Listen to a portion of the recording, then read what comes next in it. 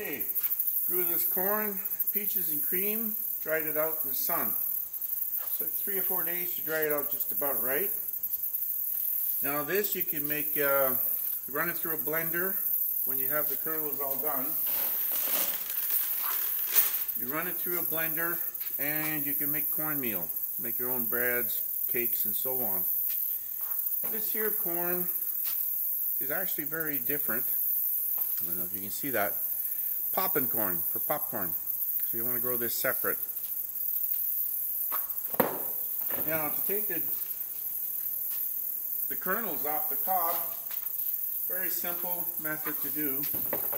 I have here a lag bolt that I cut the head off, put it in the drill, and then you just screw it in. Now that it's nice and dry.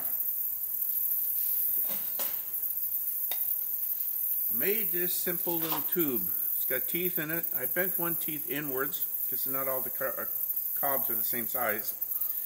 And then you just run it through.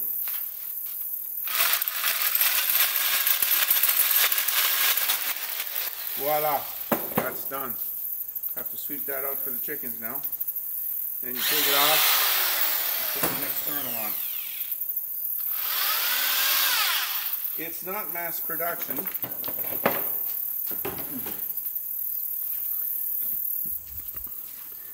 But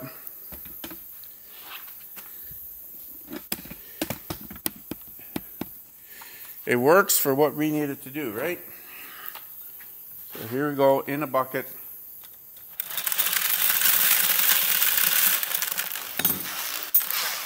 And it's done. Now why would you want to do this?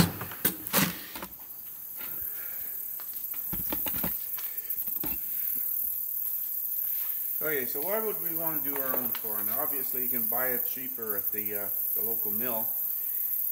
For myself, I'd like to know that it's not GMO. At the end of in the fall season, you'll find that the local fields around here, the farmers have all sorts of leftover corn in the fields, and if you ask them, you can go get it for your chickens. Reason for doing that, I'm not trying to be cheap, is if you try to buy chicken feed here in Canada, well, you have to register for it. Government wants to know everything about your chickens, about your chicken feed, everything. Of course, their excuse is, well, if there's a bird flu or anything like that, they can have access to your chickens and call the whole herd and protect the bird flu from spreading to other areas of the country, so to speak, which is obviously total bullshit. It's more in line with what the communists did in Russia and in China. In order to introduce communism, you have to take over the food supply. So you need to know where all the food is and how to get it. So this way here, they don't know you have chickens. That's your business.